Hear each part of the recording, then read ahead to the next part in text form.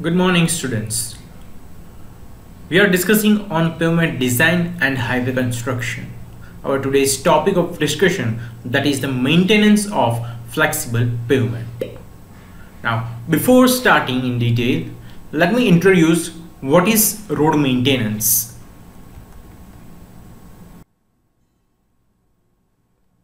Okay, the pavement maintenance. Pavement maintenance is one of the most important component of our road system or the transportation system. It involves the assessment of road condition, diagnosis of the problems, and adopting the most appropriate maintenance steps. Even if the highways are well designed, even the pavements are well designed, they may require maintenance due to its less designed life. Now, there are various types of failure that occur in the pavement, which ranges from minor to major distress, and from all these components, from all these changes or the failures, we have to decide that whether we have to provide the maintenance or repair or rehabilitation for that pavement, or else we need to reconstruct the pavements. The next is the objective of pavement maintenance. The basic objective of maintenance are to maintain and operate the pavement in a manner so that the first, that it provides comfort, convenience and safety to the public. The second concept is the investment in roads, bridges is preserved. The aesthetic and compatibility of pavement with the environment is preserved. And the fourth objective is the necessary expenditure of resources is accomplished with continuing emphasis on the economy of the country, the economy on the transportation systems. So these are our main objectives to do the main pavement maintenance. The next topic is the general causes of our pavement failure. Why this pavement goes failure? What are the reasons of this failure? So, the first reason, that is the poor soil. This is the most common problem in the pavement design, because we are using the soil basically in the subgrade, and subgrade is the foundation of the pavement. Yes, the most common soil problem is a high water table. If the water table is so much high, it makes the subgrade soil more moisturized and more clay, and that clay soil decreases the strength of that subgrade. So if the soil condition or the geological formation of the particular ground is not accounted for at the time of the construction, a high water table will erode the soil, and eventually this poor soil will lead to the pavement failure. So whenever we apply the road, we must check the soil condition. Okay, the next cause that leads to pavement failure, that is inferior material quality.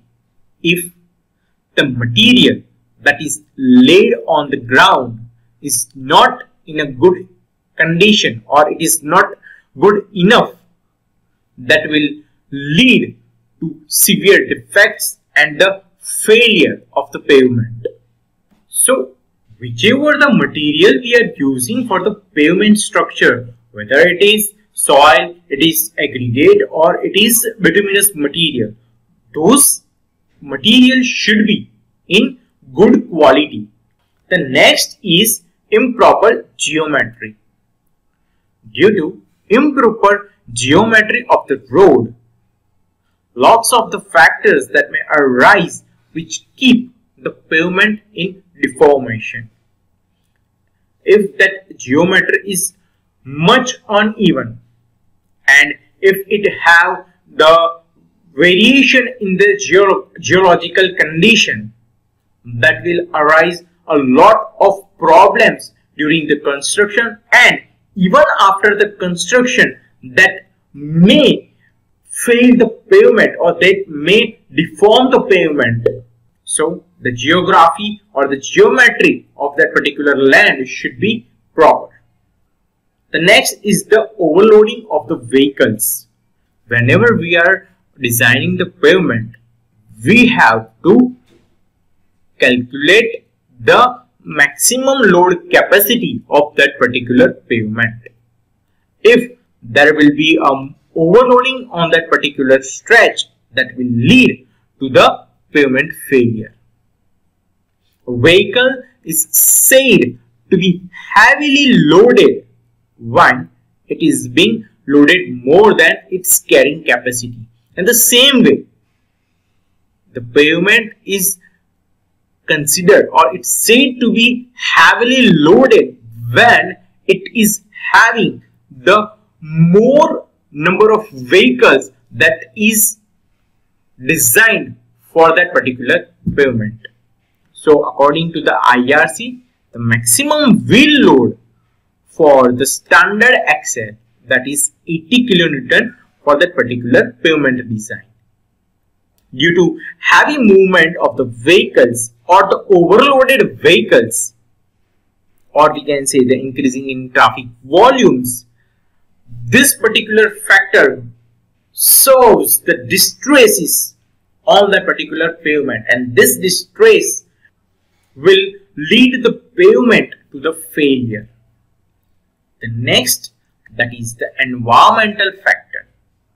The environmental factor includes heavy rainfall, soil erosion, high water table, snowfall, frost section, etc. If we are constructing the road in the cold weather, there may be the chances of snowfall and the frost action, and in that particular site. If we are constructing a pavement in the heavy rainfall area, okay, so where the rising of water table will be high, and that's why it will erode the soil. So there may be the possibility of soil erosion, there may be the possibility of water table hiring, because that particular rainwater will store in the ground and that will rise the water table. Okay, so these environmental factors also affect the pavement failure. Sometimes we have seen that in the monsoon season there may be a lot of pavement failure in our country. Okay, so this is the reason that it will change the geological formation in the ground and it create the pavement failure, and it leads to the pavement failure. The next is inadequate drainage. The improper drainage resulting in stagnation of water in the subgrade, which could be the main reason of the pavement failure in future. So these are the main causes of general pavement failure. Okay, this affect on rigid pavement also, and this affect on flexible pavement also. So these are the general causes of pavement failures, and further we will see in detail that what are the causes of flexible pavement and what are the causes of rigid pavement failure, but these are the general pavement failures. The next topic, that is the classification of road maintenance. We have seen that there are pavement failure, these are the causes. So how and what are, how we classify the road pavement? The road pavements are classified into three categories. The first one, that is the routine maintenance. Now this routine maintenance includes the filling up of potholes, the patch repairs, maintenance of shoulder and the cross slope. Also, it includes the cleaning of side drains, cleaning of culverts and the maintenance of road signs and road arboriculture. So if you see the defects such as mentioned here, so that will come into the routine maintenance. Okay, so we have to maintain the drainage, we have to maintain the roadside arboriculture, we have to maintain the side by road signs. Okay, so these are the routine maintenance that comes in daily basis. Okay, then after the next maintenance, that is periodic maintenance.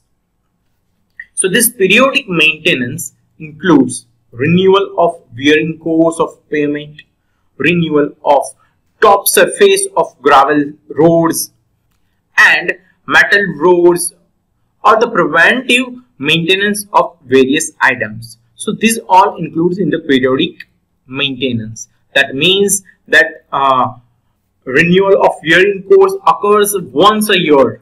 So this is the periodic that you have to maintain year by year, or we can say in the periodical time, that 1 year or after 2 years we have to resurface that pavement. So that comes into the periodical repairs or periodical maintenance. The third classification of maintenance, that is special repairs, that includes the strengthening of pavement structure, reconstruction of the pavement, widening of roads, repairs of damages caused by the floods, or the construction of road island and the road signs. So these are the special repairs. If you have to give extra strength to the pavement structure, or you need to reconstruct that pavement, or you are supposed to work for the widening of roads, so such works comes into the special repairs, and this is one of the classification of road maintenance. So after that, there are some planning system approach to the maintenance planning. You are planning the maintenance process and how you reach at that particular goal, that we will discuss in this topic. So in the first step of planning of maintenance operation, we will go to the step 1, and that is the physical condition. So in the first step of the planning of maintenance, the evaluation of existing pavement in terms of physical condition, structural capacity and the roughness to be examined.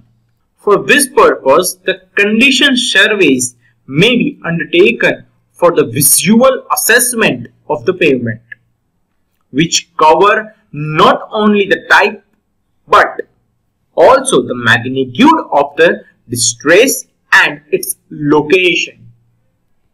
Apart from visual surveys, the pavement surface evaluation based on riding quality, based on the skid resistance, should be also form the basis for taking the maintenance decision. Necessary information about the routine maintenance will be readily available, as the maintenance staff are expected to be continuously in touch with the physical condition of the road. From this, you will get the data of routine maintenance. Now, however, for the periodical renewal requirements or the long-term maintenance strategy, this condition survey should be carried out at a fixed frequency. It is desirable that at least 2 conditional surveys are conducted on each stretch of road at every year, or at least after the monsoon season. So it will not lead to, or it will not cause the major problem on that particular pavement. Generally, the condition surveys are carried out from a vehicle that traveling at a low speed. The data should be recorded in the kilometer and it is desirable that these visual surveys are carried out by an experienced engineer at a responsible level so that you will get the accurate data. Based on condition evaluation, the causes for the various defects that observed should be examined in detail, and then a decision should be taken whether to initiate a particular maintenance activity or to go in for more detailed investigation to determine the rehabilitation needs or not in precise way. Once the overall maintenance plan has been drawn up, the attention should be given to the proper organization and the management of the whole program, that including deployment of various resources, that is kind of manpower or the material and the equipments. Now, for each maintenance activity, the work at site should be carefully controlled so that the optimum output and the quality can be achieved. So this is how we approach the maintenance planning process. First, we do the physical survey. On the physical basis, on the physical condition and the structural capacity or the roughness of the pavement, we have to evaluate the existing pavement condition, and to check in detail, the condition survey should be performed, which will give you the type of defects and the detailed information of the pavement failure. Okay, and after checking that conditional survey by visual examination of that pavement, final decisions should be taken whether we have to reconstruct the road or we can repair or rehabilitate that particular pavement. So this is what the pavement planning procedure is said. Okay, with this I am concluding this lecture. Thank you so much, students, for your kind attention. I hope you understand the importance of maintenance of the flexible pavement. We'll see you in the next lecture. Thank you.